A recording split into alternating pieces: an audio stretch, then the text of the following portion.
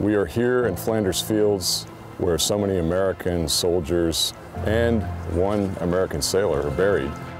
They gave their lives so that Europe could once again be free. It's a wonderful turnout of Belgian and American Scouts to commemorate this event.